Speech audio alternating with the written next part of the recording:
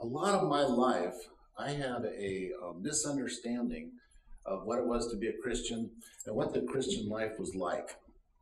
And I don't know exactly where I got it, but I held on to it for a long time. And that was that there's bad people in the world, and then they meet Jesus, and then they become good people. Seemed simple, seemed to make sense. So therefore, if you're around Christians, those are the good people, obviously, and if you're around people who aren't Christians, those are the bad people. So it's easy to tell. The problem happened for me is that I saw myself as a bad person early on, for a good reason probably, and then I met Jesus, and then I stayed kind of the way I was. And then I was torn because I went, well, am I a Christian or am I still one of those bad people? Which one is it? So as a young teenager, I went to a Baptist church where they had the altar calls. Remember those? Where you come up and accept Christ, particularly the Sunday night service. And I went for maybe 50 times. and the counselors who would come out, they'd go, well, here comes the missionary son. They're often troubled. But it was that I never seemed to get it right because this distinction between bad people and good people, I thought the dividing line was that they knew Jesus. Then this kind of came to me a little bit because Christmas in San Diego, a few weeks before Christmas, my sister-in-law and my brother hosted my other brother and his wife and me and Eileen for a dinner at their house. Now, in our family, amongst us young folk, the kids, there's three things we never talk about. We do not talk about politics because there is a plethora of opinion there. And secondly, we don't talk about each other's kids. That's dangerous. And the third thing is we never, ever talk about anything spiritual, Christian-y, anything like that, because we have, so what happened was in the middle of dinner, this discussion broke out because I happened to call my brother and his wife the pagans in the family. And isn't it great that we've got, a couple of pagans here? And my sister-in-law, who is the Christian, took exception to that because she thought that sounded negative and that I might have been criticizing. Which led to a whole big discussion about, what exactly is a pagan? Does that mean that they're bad people? And my pagan brother asked, so are you saying that everybody outside of the church is a pagan? And I went, oh no, the church is filled with practicing pagans. I know that. In fact, there's a number of clergy who struggle with this, Not pointing fingers, but, anyway. And so this led to this huge discussion about what paganism is and what it is to be a Christian. And we've never had that conversation among us kids about, well, what does it mean to be a Christian and to follow Jesus? What difference does that make?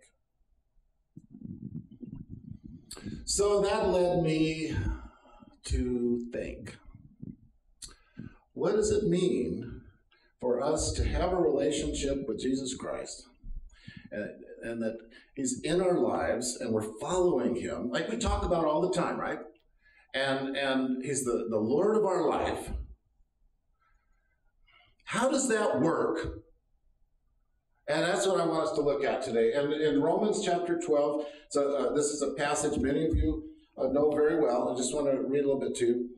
Therefore, I urge you, in view of God's mercy, to offer your bodies as living sacrifices, holy and pleasing to God. This is your spiritual act of worship. Do not conform any longer to the pattern of this world, but be transformed by the renewing of your mind. Then you'll be able to test and approve what God's will is, his good, pleasing, and perfect will. And by the grace given to me, I say to every single one of you, do not think of yourselves more highly than you ought, but rather think of yourself with sober judgment in accordance to the measure of faith God's given you.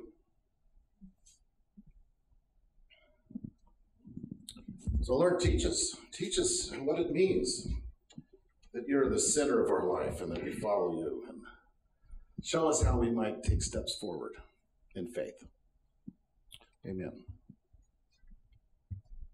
Well, you've heard me talk about this before, so I'll do it again. That is that I think this passage, which is so pivotal in the understanding of the Christian life, this passage brings up an interesting thing, and that is that the foundation, the absolute core of every change that goes on in our lives as followers of Jesus, all the changes, is rooted in one thing. In view of God's mercy, offer your body.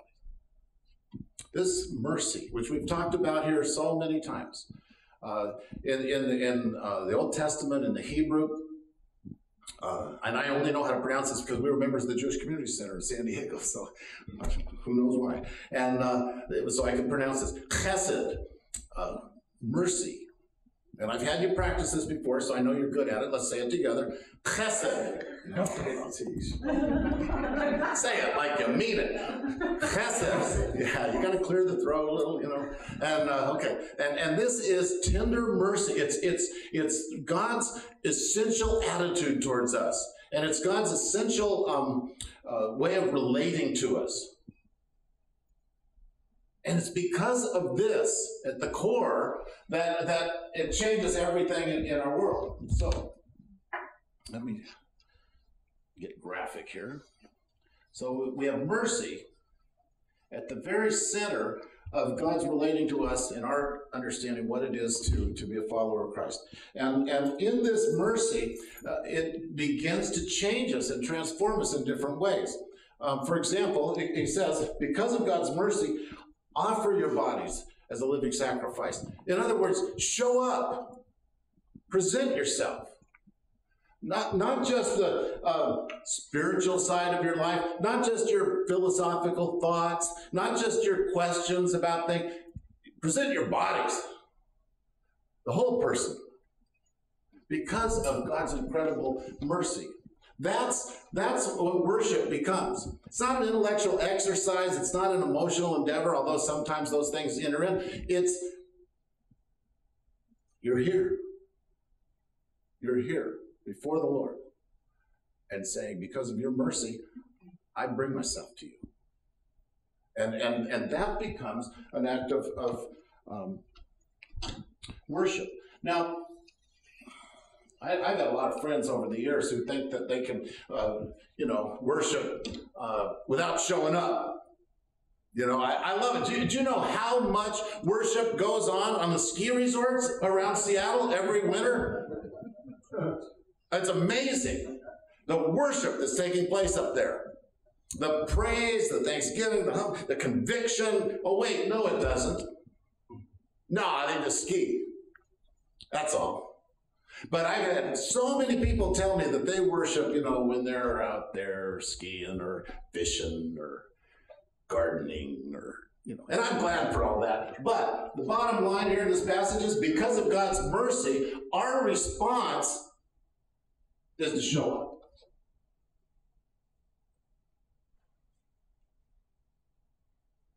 Be present. Make ourselves present. Because then God can get a hold of us. And he can begin to show us our next steps. And what he wants to do in us, what he wants to do through us. He can start to show us those things if we present ourselves. Now, the next thing that this talks about, though, is, because there's a lot more to being not a pagan than just being not an unchristian thing too. You know, it's like there's a lot of details here. And so he says, after you present yourself, do not conform any longer to the pattern of this world, but be transformed by the renewing of your minds. Don't be, or some translations you might have say, don't let the world push you into its mold. Remember that? There's an old experience I had when I was a kid. We lived in San Diego, and there was a place called the College Grove Shopping Center, which now I think they're calling it College Grave. It's kind of died out. But College Grove Shopping Center, and they had, this would have been the equivalent of really high tech. This is before computers, obviously, before sharp pencils, really. And they had, at the shopping center, at the College Grove Shopping Center, they had this big machine. Never seen anything like it. And you put a quarter in it, and this big mold kind of mechanism would work, and it would inject pink liquid plastic into this thing, and it would come together, and it would make a pink plastic piggy bank. It would drop, and you'd watch it being made. I mean, this is high tech, you know, this is amazing. And I watched that thing, you know, and I remember one weekend I was there, and we showed up at the center, and there was this huge crowd around this machine, and I thought, you know, okay, I've seen it, you know, how many pink plastic pigs do you need? And so I kind of pushed my way through. The machine had gone crazy. and people put their money in, and then the mold thing starts working, and it shoots out the liquid plastic, and it starts to mold, but then it kind of shoots more liquid plastic, and then it kind of opens and shoots more, and these monstrosities were dropping out, and it wouldn't stop, and it just kept shooting. I thought of the church. I couldn't help it. That was the first thing that came to my mind. I thought of the church. And something's gone wrong here. But that idea of being pressed into a mold and being shaped by the world, you say, don't let that happen. Don't let who you are and how you respond and how you think and how you worship and how you live your life be molded by the world. Now, if we don't let the world push us into its mold, what can happen? Well, here's what it tells us. Don't be conformed any longer to the pattern of the world, but be transformed by the renewing of your mind. In other words, if we can stop being squeezed by the world around us, we can actually think differently. We can have renewed minds, and we're not locked into certain ways of thinking. Whoa, good art, huh? It's now starting to look like it's a fried egg. Think different. Now think about this, because what happens is we've had a lot of pressures in our lives, growing up, in our families, and our experiences at the church or wherever we've gone. There have been things that have influenced us and that shape our thinking, and it leads to reactions to things, and sometimes it pushes us forward, sometimes it causes us to pull back because our thoughts have been locked in, often by unhealthiness, right? And we need to have a new way to think. We need God to give us renewed minds. Now, this is also psychologically sound. Actually, it's true not just because it's in the Bible. The psychiatrist Albert Ellis developed this whole therapy called rational emotive therapy, where the essence was, if you want to change a person's life, change the way they think. If you change the way they think, then the emotions will react differently, and choices will be different, and decisions will be, and behaviors will change, and the whole world can change if you just think different. But then, in the church, I found that there was this huge tendency to try and get everybody to think the same. And then I realized, oh my goodness, the pushing into the mold also happens in the church.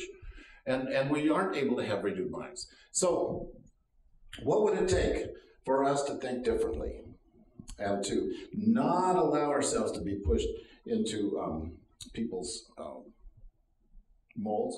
It goes back to mercy. It goes back to if we can experience God's attitude of mercy towards us. Now, I've been a pastor for way too long, and the thing that I've discovered, almost everybody who comes to church struggles with something that has to do with their attitude about God. Right? And they come in and they're afraid to get involved, and they're afraid to let loose, or they're afraid to do something because at the root of it, they have this weird thought about God's mad at them, or God will be mad at him as soon as he gets close to him, or we have to protect ourselves from God. And I think over the last 40 years or so, I've had hundreds and hundreds of counseling sessions that usually came down to, God is not your father. Get over it. He's not your dad. Which actually is good psychology too, okay? I just want to put that out, even though Albert Ellis didn't come up with that. He's not your dad. Don't confuse the two, because God wants to show you mercy. Radical mercy. Tenderness. Care. That's the root from which we show up. And we allow it to transform the way we think. And then we can think in a free way and in a new way.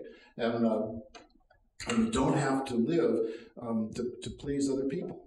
We don't have to worry about that anymore. We don't have to wonder what other people want from us, or what they might want from us, and how we could, please them. A couple of us were talking down in the kitchen this morning, getting ready, and I remembered a great quote from my favorite theologian, Chris Christopherson, and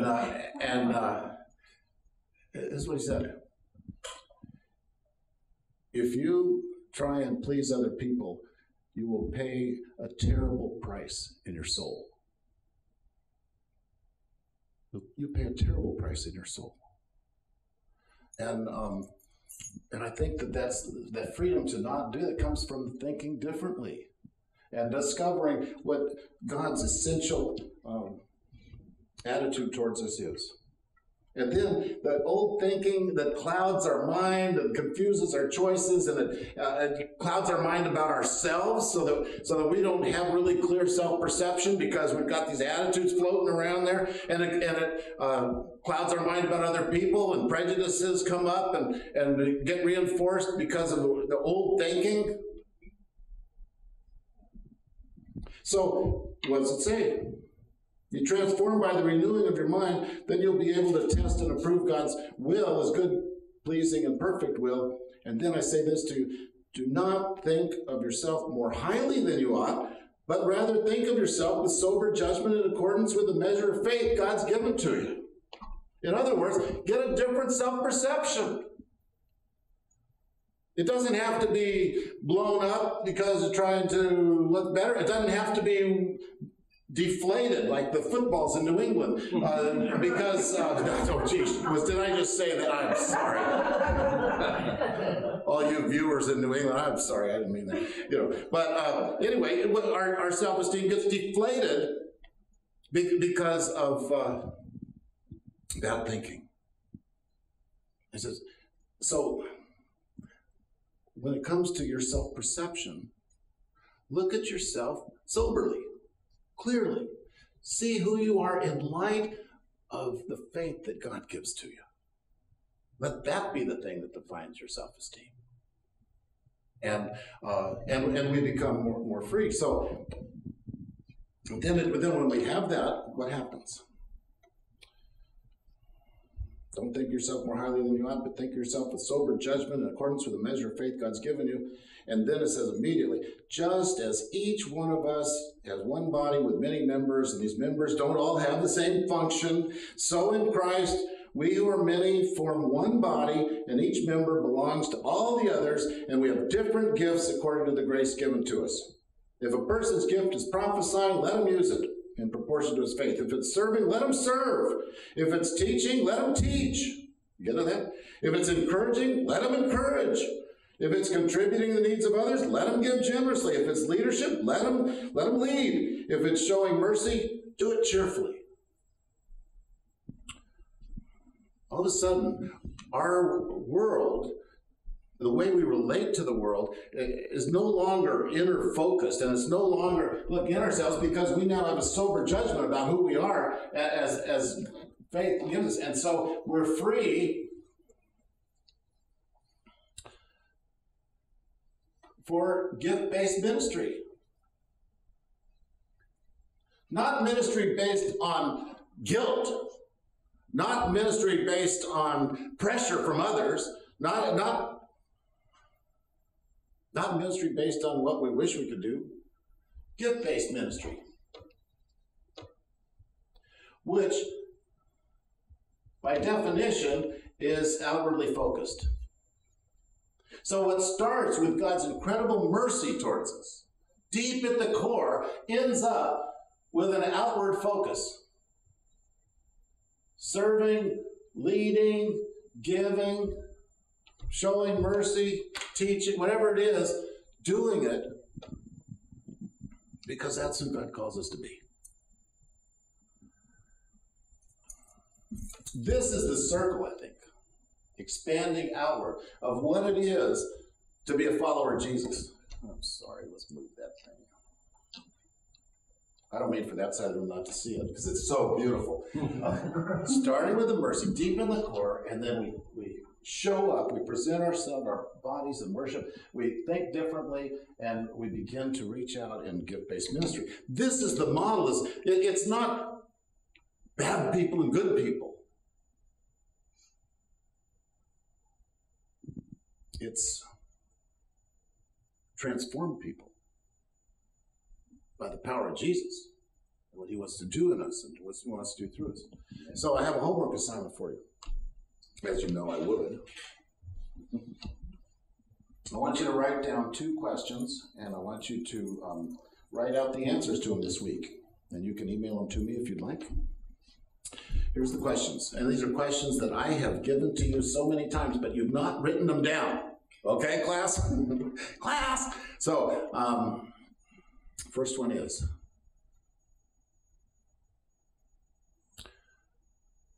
what would Christ have happen in you this year? What does he want to do in you this year? What does he want to do for you? What's his transformation look like in your life this year? I don't care about 5 years from now, but just this year, what does he want to have happen in you? And the second one is, what does he want to have happen through you?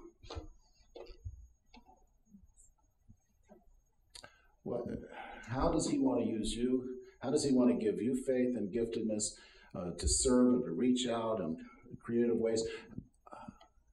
What does he want to do through you? You need to ask those questions to the Lord this week and write down the answers for them.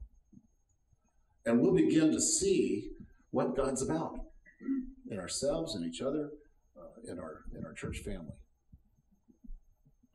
Okay, that's enough for now. Let me pray with us, and then we've got lunch downstairs, a veritable plethora of lunch, and then we'll have our meeting time together. So, Lord, we've come. We've presented ourselves to you in worship, and we ask that you would open us up to experience your tender mercy, your love and care, and then transform us as you would do, not as we would do, and certainly not as anybody else would do us. We need you, and we ask for your guidance this year. In Jesus' name, amen.